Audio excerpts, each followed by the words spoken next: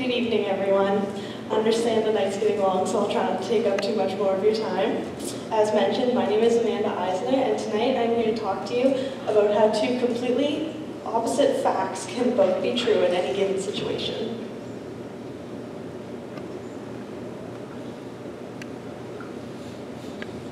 So I'd like to start with a scenario. Now, we've all seen a traffic light. In fact, I'm sure a lot of you passed a few on your way here this evening. But let's pretend for a moment that when you were younger, your parents wanted to do a little experiment on you. And they told you that that is what you call red, and that is what you call green. Well, now this is going to make your driver's test a little interesting. But let's just skip past all that and pretend that you got your driver's license. So now you're out on the road one day, and you end up running a red light and you get pulled over. So the police officer says, do you realize you just ran a red light? But you say, no, officer, that light was green. What are you talking about? So was the light green, or was the light red? Well, it depends who you ask. And that's what brings me to my main point this evening, the fact that our truths are based off of our senses, and the two very different things can both be equally true simply by switching the perspective. And later I'd like to get into how law enforcement determine what they believe to be true by taking all different perspectives from a situation. So how do we know what we know? That seems like a very broad question, but I'm going to try to focus it in on just our perspective. In the background, I'm going to have images scrolling through that show you how by simply switching perspectives, you can see two different images from one picture.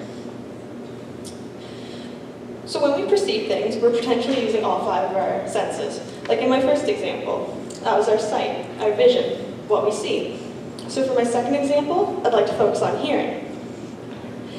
To start this one, I'll give you the classic riddle. If a tree falls in the woods, but no one's around to hear it, does it make a noise? Well, of course it makes a noise, right? Roots don't just rip out of the ground silently. But what if you're deaf? Then it doesn't matter how close to this tree you are or what it does, it's not going to make a noise. Let's say you're at the zoo. Everyone's running away, holding their ears, complaining that lions are making too much noise. But you're deaf, so you don't hear a thing.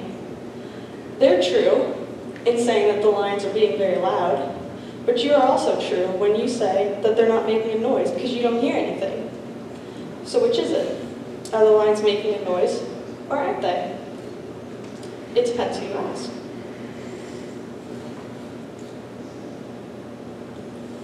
So I've talked about sight, and I've talked about hearing. So what about feelings? And I don't mean to touch, I mean our emotions, how we feel.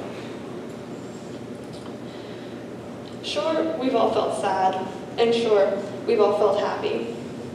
But have we felt the same sad, or the same happy? Do you know what I mean when I say I've had a tremendous day, but I feel exhausted? No, you know your version of that. Maybe for you, feeling exhausted means that you just ran a marathon, and now you're panting, and your muscles are tired. But for me, being exhausted means I just studied physics for 5 hours. Two completely different physical feelings, your muscles sore, my brain sore. Both represented by the same emotional word, exhausted. Just because I tell you that I'm happy doesn't necessarily mean you know how I feel. And just because I tell you that I'm sad doesn't necessarily mean you know how I feel. You haven't necessarily felt my happy or sad, or anyone else's happy or sad. You can relate to a feeling, and you can empathize with a feeling, but you can never feel something the exact same way that somebody else does. But this doesn't make your feelings any less true. The way you perceive your feelings is what makes it true. So what does it mean to truly be happy? That depends on who you ask. And this is what brings me into what I really wanted to talk about, which was the world of crime, which really interests me.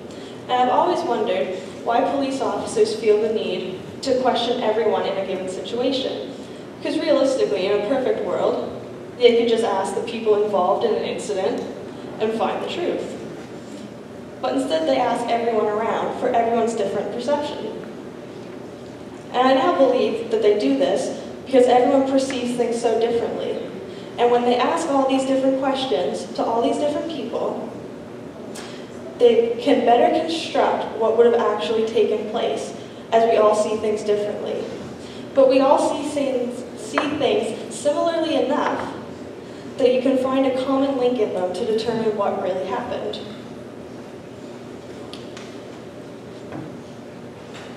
Just as no two snowflakes are identical, neither is our perception. We don't see things in the same light, at the same time, or from the same angle.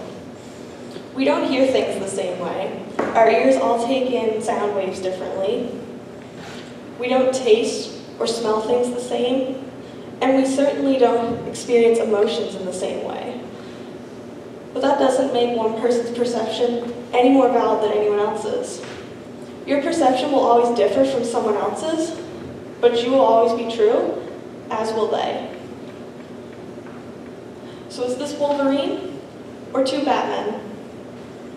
It depends who you ask. Thank you.